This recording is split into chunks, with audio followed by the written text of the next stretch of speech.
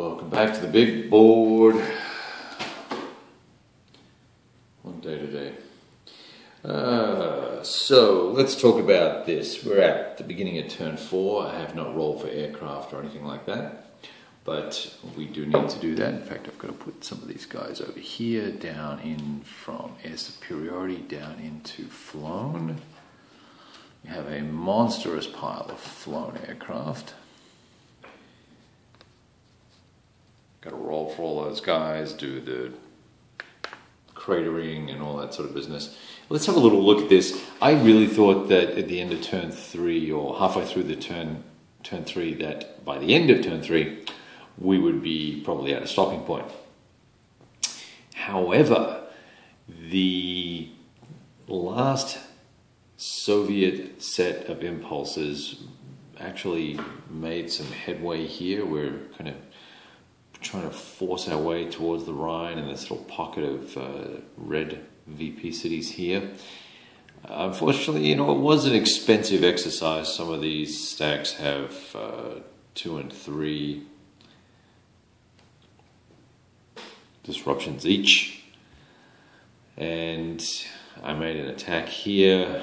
As the NATO player, they counterattacked, and they got hurt pretty hard. They actually took a disruption. Well, these are all actually NATO units. They all took disruptions, so every unit in that stack took a disruption. These guys took a disruption.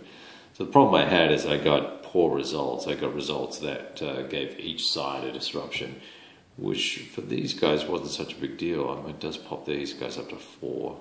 They're up to 2, and they are up to 2 as well, I think, yeah. So problematic up there. So it's unresolved, inconclusive. We need to play another turn to really get a feel for what might happen. You may notice there's a Soviet unit all the way down here. They popped in by air assault. Not air assault. What did they do? They just did a landing, that's right. Air transport is what I'm trying to say. Uncontested. Now, Bavaria is very thin. Took some damage here. Counterattacked here. Didn't get a very good result here either. Really frustrating little exercise there. So the die rolls didn't come off for the Americans this turn, and they didn't have a whole lot of air they could apply to try and bump the odds up for themselves. And in fact, up in the north, up here, this was a 6-1 or 5-1 attack, and nothing extraordinary happened. So it was very disappointing. So on to turn 4, and we will go through the exercise of making things happen.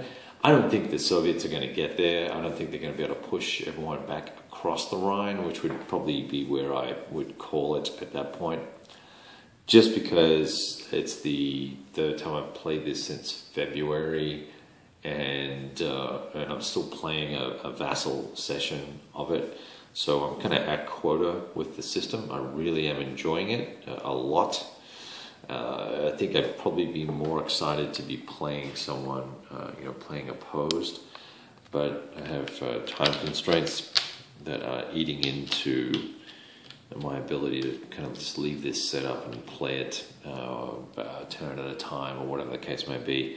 I kind of have an inclination that I'd like to get the Pacific Front title out and give that a bit of a run for its money, and see how that plays as a separate module. That might be fun to do, but who knows when that'll actually eventuate or come into being. So there's the current situation. We'll get started with turn 4, and we'll see what happens from here. And thanks for checking in. We'll talk to you soon.